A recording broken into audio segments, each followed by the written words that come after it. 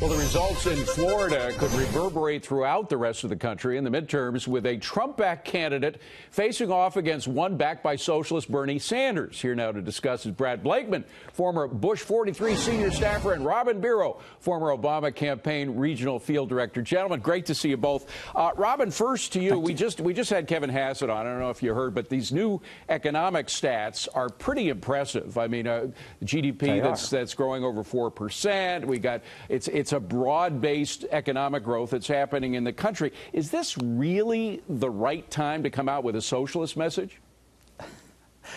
This is not how we anticipated this going, but we've got it now, whether or not we like it. You know, I was not a supporter of Bernie Sanders. I remember. I kind of was happy a couple weeks ago when 6 out of 7 of Bernie's selected candidates lost, and now we've got to kind of face the music, because it's basically Bernie's pretty much invisibly on the ticket now, if you look at this race.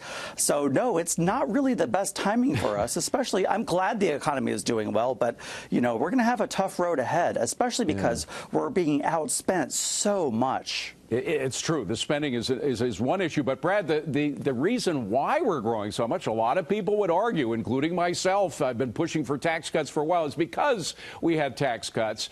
Whereas Gillum is the guy in Florida who's running against DeSantis, who's backed by Bernie Sanders. He's coming out with this major spending plan, and he was on Fox News earlier. We asked him how he was going to pay for it all. Here's what he answered. What we have proposed is an increase in the corporate tax rate, which in the state of Florida is lower than our neighboring states of Alabama and Georgia. Right now, we're at 5.25%, and we've suggested going up to just over 7%, which puts us in line with many other states. And part of what it creates $1 billion in funding for our public education system. So, Brad, the reason we have an economic boom is because we cut taxes, or at least one of the big reasons. He wants to raise taxes, which arguably would set us on the opposite course.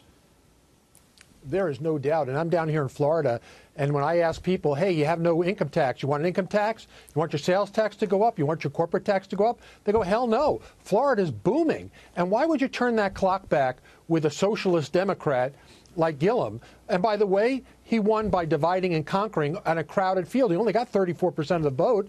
DeSantis in a two-man race got 56% of the vote. So this guy doesn't have the popularity. He doesn't have the issues.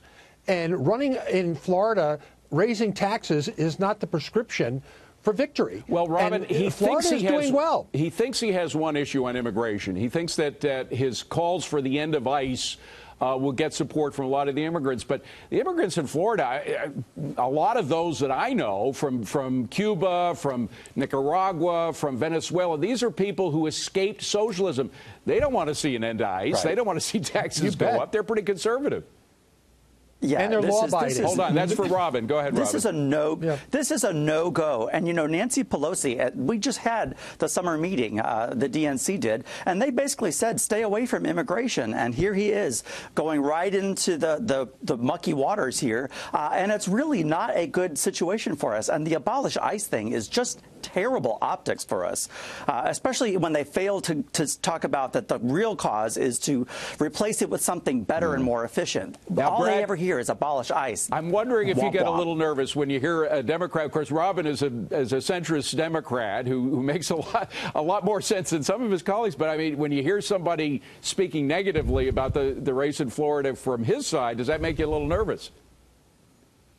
No, because he's speaking the truth. And what I'm wondering is maybe a lot of Republicans will say, okay, so he's a shoo-in, DeSantis is a shoo-in, we won't go out and vote for him. No, absolutely not. We've got to run like we're 20 points behind. And by the way, not only are taxes going to go up, but he wants to pay for health care that's free for everybody.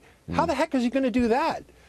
There isn't enough money in Florida to pay for the kind of health care that he's promising people. So Bernie's not going to be invisible here in Florida. He is going to be pegged as the new Bernie Sanders of Florida. Brad and Robin, I've said it before. If you were running in Florida, you might win. But I don't know about this other guy. We'd be scared of him. Thank you very much, gentlemen. Good to see you both.